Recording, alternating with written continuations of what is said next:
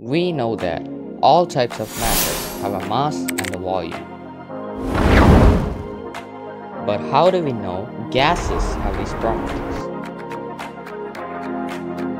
We can do it with some simple activities.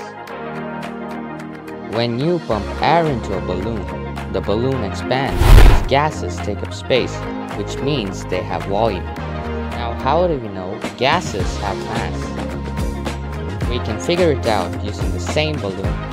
When you place an unblown balloon on one side of a meter scale and a blown one on the other side, the scale tilts towards the blown balloon.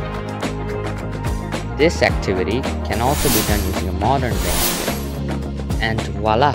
If you enjoyed the video and gained knowledge from it, please like and subscribe to my channel.